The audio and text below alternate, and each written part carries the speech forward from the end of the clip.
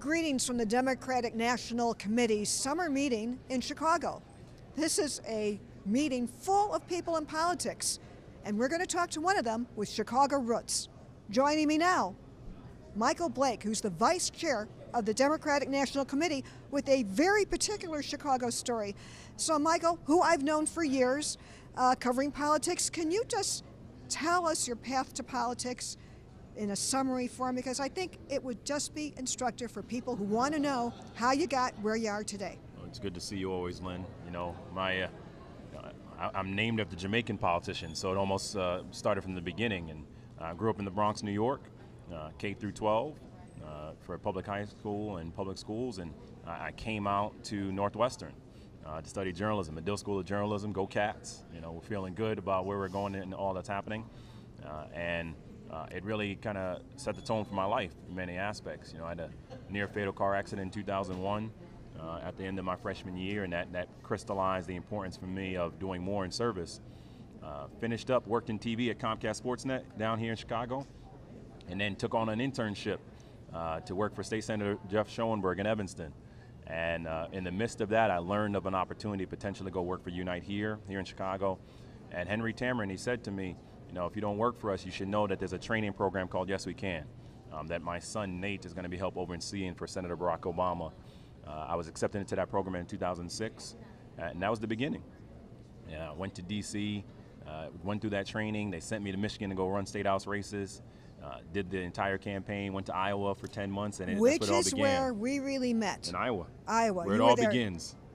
Day in, day out in Iowa, there is Michael Blake, and you worked the whole state for 10 months. Everywhere. I directed our constituency outreach program, and I was our deputy political director under Emily Parcell, and I was there for 10 months. Arrived on March 3rd, 2007. My first day was March 4th, and we had a trip in Muscatine and Burlington in Southeast Iowa, Senator Obama, March 7th and 8th that weekend. And so it all began there, and for 10 months we did everything we could and we traveled all 99 counties. Okay, and we're going to fast forward. We're going to fast forward a little bit because there's a lot to Michael Blake's story, and I don't want to hold you in suspense. He is now an elected official in New York in the General Assembly there. Yep, in but New York. Because I don't want to keep people in suspense, this is how his story ends. So, but after Iowa, in summary, what did you do then? I worked for 10 more months in 8 more states, and then had the honor of working on both inaugurations for President Obama. I worked in the White House 2.5 years as director of African American and minority business outreach and state and local government outreach, and then did the re-election as well as one of the national deputy directors, which brought me back to Chicago.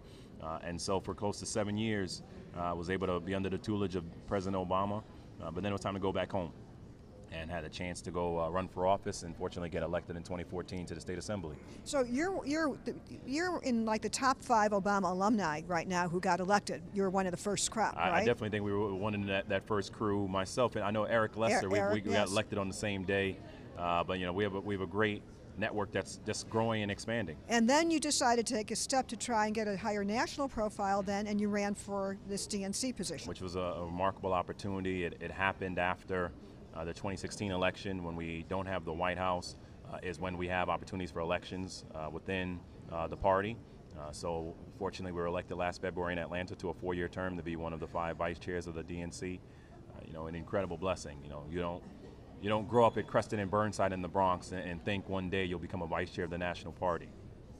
And on that, we'll end it. This is The Path to Politics. I'm Lynn Sweet with Michael Blake, the vice chair of the Democratic National Committee. Thanks so much, Mike. Thank you. Great to see you again.